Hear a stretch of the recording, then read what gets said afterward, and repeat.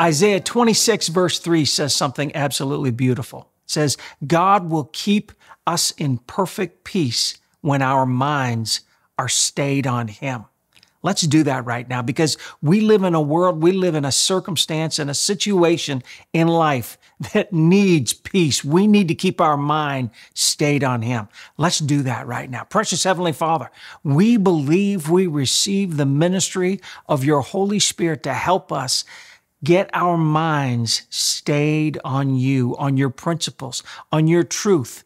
Father God, on the principles of your wisdom and on your life. We believe we receive it right now. We thank you, Father, for helping us keep our minds stayed on you. In Jesus' name, amen. We're beginning our series on relationships. Relationships. And this one in particular, this first segment is the basic laws of relationship. This is the launch of our new series, Relationships, and yes, pun intended. So why do a whole series on your relationships? Because gaining wisdom from God on your relationships and applying it properly will probably have the fastest, most profound improvement on the quality of your life starting today. That's right. How's that for results? Some of you have been praying for life-changing results immediately. So here's the course. And did you notice the little play on words? Relationships. That's because every single relationship in your life affects your destiny. Every relationship is like a ship taking you somewhere. Some carry you forward while others pull you back. Some take you across the ocean while others pull you under the ocean, it feels like. Some are like rocket ships taking you up, up, up and away, while others are rocket-propelled grenades taking you down to utter destruction. Make no mistake about it, my friend. Every relationship is taking you to your destiny. Every one. I've not suggested this before, but if you want to truly be impacted with God's wisdom on this, I would suggest listening again to this message, this series with a few trusted friends, and then going over the talking points at the end of each session. Pour a coffee, a tea, and then review each of these messages like it's a conference. Reviewing wisdom with the right people will amplify God's wisdom in your life, your home, and your situation. This is not a marriage conference. It's a relationships conference. If you are married, this will help your marriage, plus the other 87 relationships that you have that are affecting your life and your destiny. It's the whole package, relationships deal. You want answers. It's time to get serious and get off the bench, my friend. This series is activation just for you. Looking at the shoes in the box, that's just pointless. That's useless. You've got to actually put them on your feet and start walking this out. In this first session, let's look at together the basic laws of relationship. As I've said, your relationships each move toward a destiny. Maybe you'd like to know where you're headed right now. Well, God's laws of relationship will help reveal that for you. Society tells us that your future is determined by your education or your talent, your hard work or your good deeds and your sacrifice. While these factors do have some bearing on the future and can be good, positive investments if handled properly, they are minor compared to the basic laws of relationship deciding your future. Just like there is a law of gravity with predictable outcomes, there are laws of relationship already signaling a sure prediction of your destiny. That's going on right now. Amy Poehler, the famous actress and comedian, she once said this: find a group of people who challenge and inspire you, spend a lot of time with them, and it will change your life. She's right. She's right. That's correct. Based off your relationships, your future is so predictable that anyone can easily and accurately forecast the direction of your life. It's that certain.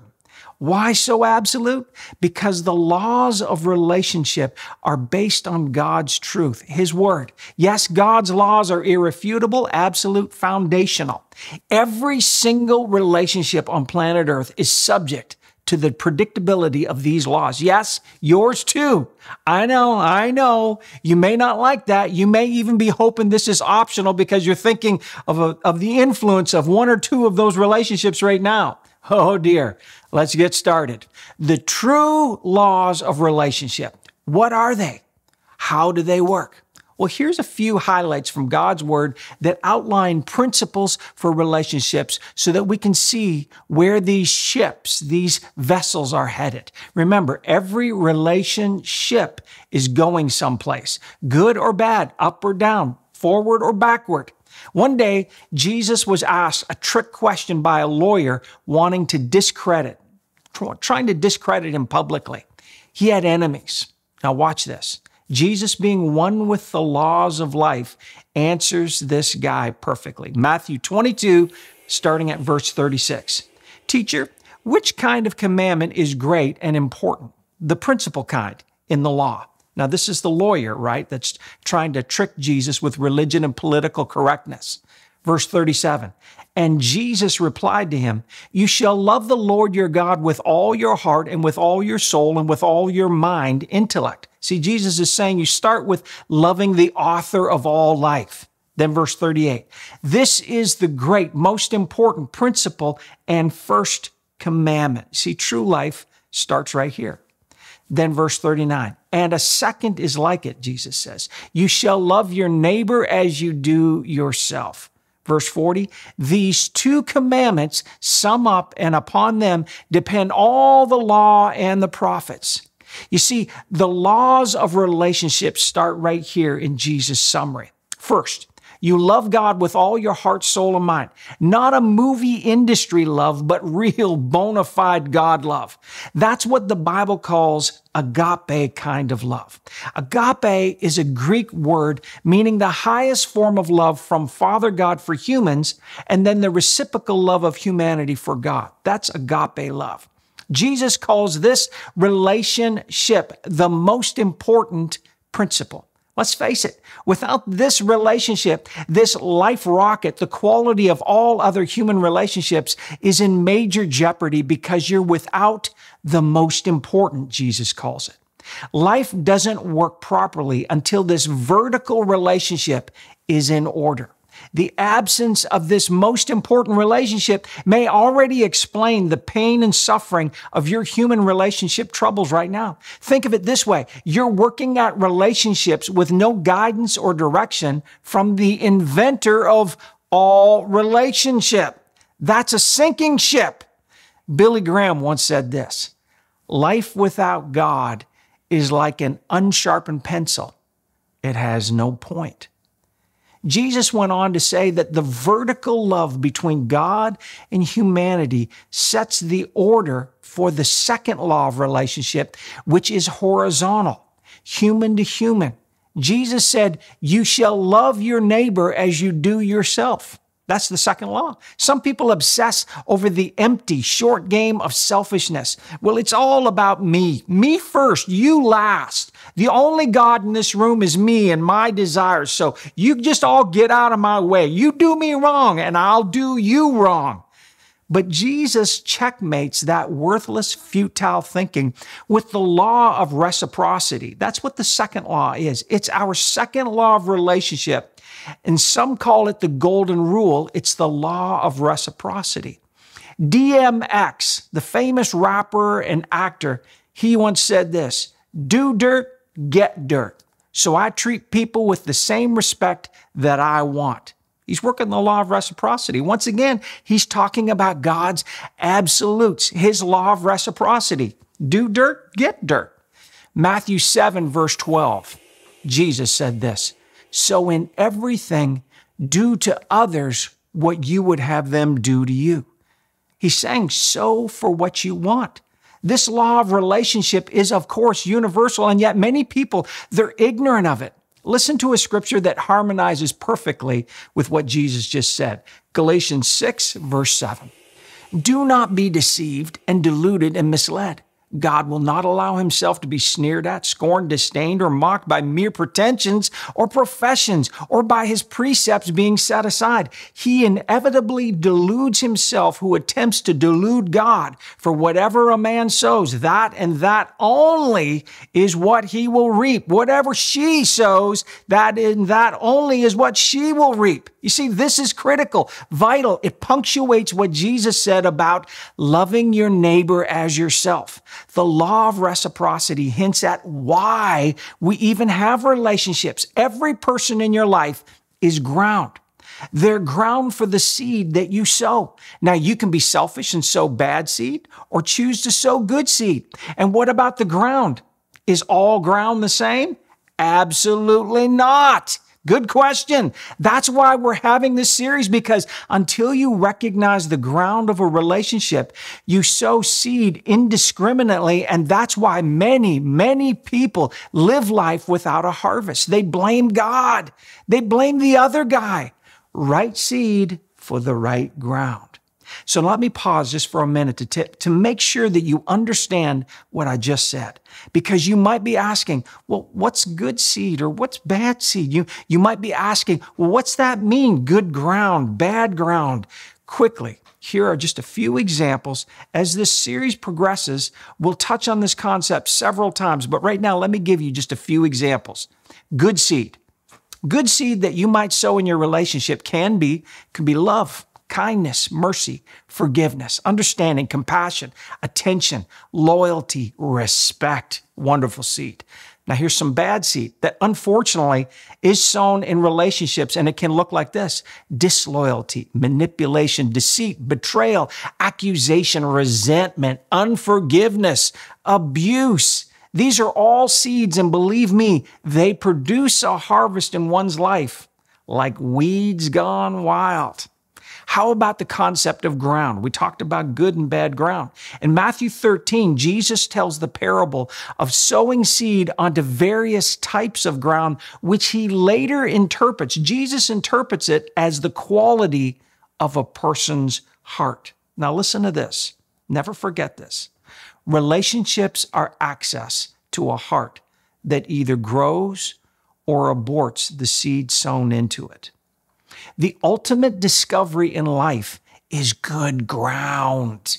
We all sow, but the variable that Jesus gives us in this proverb he lays out of the seed and the sower is the ground, not the seed, the ground. That's why you never approach a potential relationship with, well, what will I get out of this? But rather, what should I invest in this ground? A critical law of relationships is this: your seed can never improve the ground. It only proves the ground. Good ground for your life investment can be simply discovering a heart that is humble, wise, honorable, meek, willing, repentant, faithful, loyal. That's good ground. Psalm 51, verse 17, God's talking about ground, and he says this: God, you will not despise a broken and humbled heart. Talking about good ground. God discerns this as good ground. Now, bad ground, on the other hand, it's usually hard, shallow, weed-friendly. For example, proud, stubborn, self-righteous, deceitful, foolish hearts, arrogant hearts, lovers of self hearts, accusing hearts. It's not that these people are hopeless, because God says he calls to the foolish to repent, but it's vital for you to discern the ground type of a heart, or else you crash land the second law of relationships. If you're sowing wisdom into a fool, then you're throwing good seed onto hot July asphalt. The Bible says you will get mocked for such a futile act. And no matter how nice you are, it doesn't matter how sweet you are, it's an act of futility. We're going to work to unfold this precept throughout this series, but I want you to grab onto this right now. You must understand this. Otherwise, all the teaching in the world on relationships will not fix the mess that you're going to live in perpetually. So buckle up, get ready for your ship to blast off. This is absolutely life critical, destiny essential. Relationships can be both the greatest of rewards and the greatest of tragedies in life. As the great philosopher Cookie Monster once said, sometimes me think, what is friend? Then me say, friend is someone to share the last cookie with. You got to know where to sow. Galatians 5 verse 14, listen to this. For the whole law concerning human relationships is fulfilled in one precept. You shall love your neighbor as yourself. He's backing up on what Jesus said, right? Is this getting into your heart? God repeats over and over this rule, this law of life. But why? Why is this law of relationships so critical to all of our relationships? Well, you see, God's law is a law of multiplication. His law of relationships is a law of multiplication. Relationships have the power to multiply. That's what's built into them. All relationships have the power to multiply. Therefore, they hasten your destiny for good or bad. These ships are all going somewhere, either good or bad. Good relationships, such as a teacher-mentor relationship, it'll multiply your knowledge. Hopefully, your wisdom is being multiplied right now as we teach. How about good business partnerships? They multiply ideas and profits. How about good, honorable civil servant relationships? They multiply strength, protection. They save lives. They prevent tragedy. Obedient, honorable children in a family, according to Ephesians 6, they multiply the love factor, the joy factor, laughter, and strength in a family. How about faithful brothers and sisters in Christ? Well, they multiply the faith outcomes and they activate God's influence across the land. What about biblical marriage relationships? They multiply people on earth, of course, and the peace of God on earth in mankind. But the multiplication also cuts the other way. Sadly, bad, wrong relationships, such as an immoral teacher or an immoral authority figure, multiplies the insecurity, the confusion, the anger, the rage, the dysphoria. How about a wrong partnership with a thief? It multiplies the destruction and the hatred for your life, the book of Proverbs says. What about a wrong relationship with an angry person? The Bible says that you will learn their ways and reap their ways, and so you end up multiplying more anger. What about relationship with a fool? The Bible says it multiplies disaster and destruction in your life. That's what the book of Proverbs says. And you don't even have to be a fool, and it multiplies it in your life when you walk with a fool. The principle of multiplication cuts both ways. Relationships either multiply your sorrow, pain, and loneliness, or they multiply your joy, peace, and prosperity.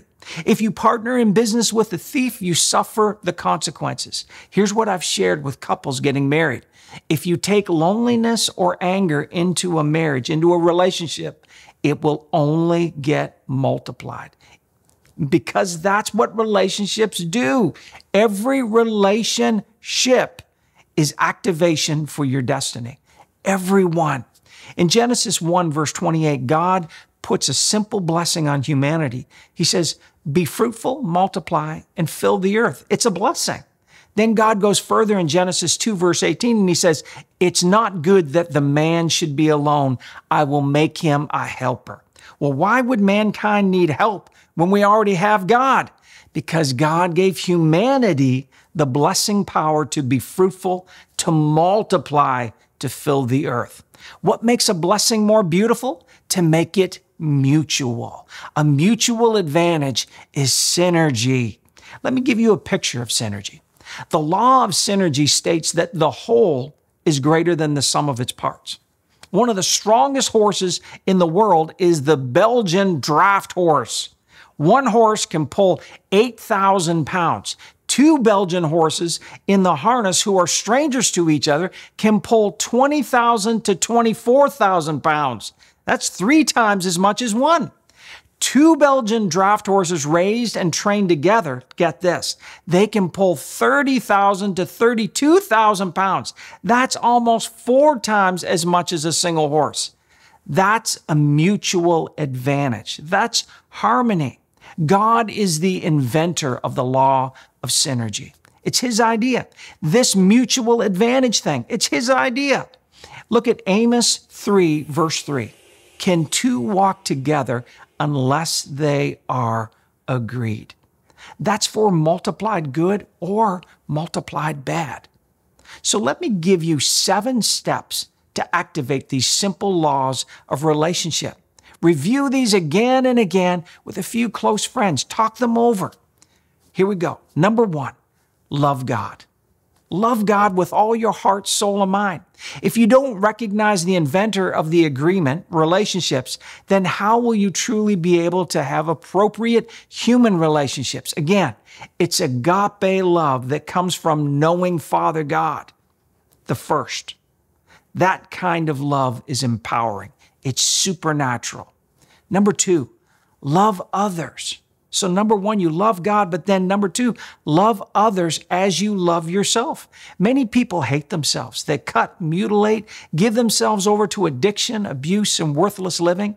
The key to loving others is sourcing out true love for yourself. So if number 1 is not in place, loving others is futile. It's carnal. It's abusive. And not all others are the same, so loving the mailman is not equal to loving your spouse, right? You know that. Number 3, do unto others. Do unto others as you'd have them do to you. Now we're getting into the sowing of seed. Now you get to think about what you want and then make it happen for others. Before you get too deep on this law, though, make sure you partner it with what comes next. Assess the ground. You got to assess the ground of a person's heart. Jesus said, you will know a person by the fruits of their life and living. Culture today wants to look the other way on a person's actions unless their actions conveniently fit their narrative for politically outrage. Bad fruit is bad fruit. Evil actions betray an evil heart, says Jesus. You're right. That's not politically correct, but it's morally sound. If you fail to recognize and assess the ground of a person's heart, you engage in evil stewardship because you're not your own. You've been bought with a price, and if you belong to God, that means you are required to sow good seed into good ground. And that leads us to number 5. Look where you're going. You are right now, this moment, going someplace with your relationships. Look, consider, take a moment to glass where you're going because your relationships are already signaling a destination. Remember, it only takes one wrong or foolish relationship to sink your ship. Jesus chose Judas so that you wouldn't have to, just like he died on the cross, so you wouldn't have to do that. God's laws make this a very, very predictable thing. Talk this over with your trusted friends. And then number 6, expect God. I've seen it over and over where people make great sacrifice in relationships, friendships, and even congregations only to be tragically disappointed because their relationships are all pulling on horizontal expectations. Not God expectancy, horizontal expectancy. You honor God when you put all of your trust in Him. When you sow good seed, do the right thing, act honorably. It's not because your neighbor is necessarily honorable or that your spouse is perfect. It's because God is great. And when you sow the right seed, God sees and He rewards you. The worst thing we can do in our human relationships is barter with seeds. Marriage is built on bartering or set up to fail. Well, look, I did this for you, so now you owe me. You got to do this for me. Do good as unto God. And with the knowledge of that, He sees and then God rewards. Yes, it honors God for you to be reward motivated as you place all of your expectations on Him. He won't fail. And then lastly, number 7, repeat and practice. Repeat and practice. Repeat and practice. This isn't a one-time thing. You do it over and over in honor of God. Your life becomes the architectural wonder of the discipline of your repetition. If this was easy, everyone would be doing it. There would only be great marriages. Everyone would be the most amazing friend. Parents would be perfect. Kids would be perfect. And everyone would be honorable. Nobody would go out into eternity wishing that they had been a better friend, a kinder person, listened better, tried to understand more, or acted more with the love of God and forgiven people. Yeah, you need to talk this over with some of your close friends. How can you begin to repeat and practice these action steps in response to God's laws of relationship? Once again, invest some time in yourself and go over these steps. You wouldn't fly a plane without training. Why would you assume that you can handle something so much more complicated like a relationship? Consider the tragic outcomes all around you. And even history points to famous relationships sinking. It's obvious that money, fame, or beauty don't produce excellent relationships. God's the expert in the room. He set up these laws and these precepts. I understand that talk of relationships can really stir up strong feelings. Most of us know what it feels like to crash our vessel on the rocks or land our ship on the wrong planet. God never speaks to make you feel condemned, my friend. He sent Jesus to give us life and life more abundantly. God is love. He wants you encouraged today. He wants to fill you up with hope. I hope that hearing the truth about God's will for you helps you realize and understand that it's His plan for you to be blessed, which must include healthy, happy, good relationships. God wants you filled with joy and walking in peace. That's why He translates His kingdom principles for relationships so that we can be blessed, and that sets us up to be a blessing for many, many others. Right now, let's bring all of our relationships to the Lord. When Jesus was going to help the woman at the well, the first thing He said was, "Go get your husband." Sometimes we don't realize that most of what's out of order, painful, and wrong in our lives is greatly connected to our relationships. Let's ask God for help.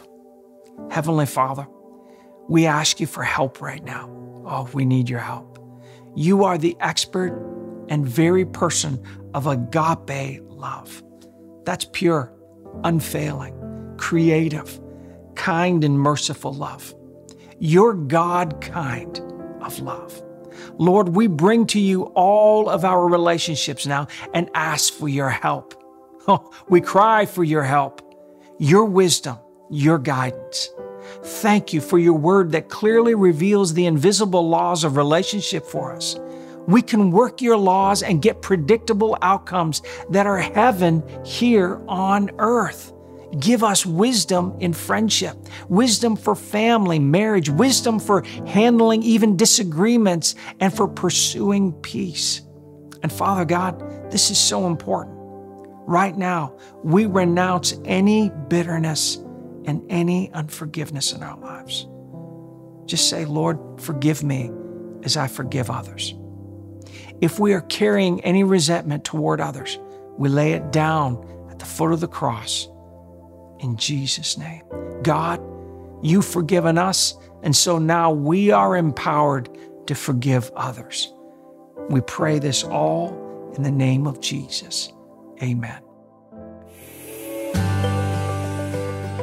Thank you for sharing this very important time with us. We pray and believe that God's Word is guiding your life and your future from this moment on.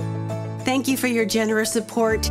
Together, we're getting God's good news to others. Sign up today for the free Today's Life Talk, an encouraging gift from Pastor Stephen he sends directly to your email. At Living Room Church, you are loved, and we pray blessings on you. Remember, Jesus is Lord, and in Him, we can live life strong.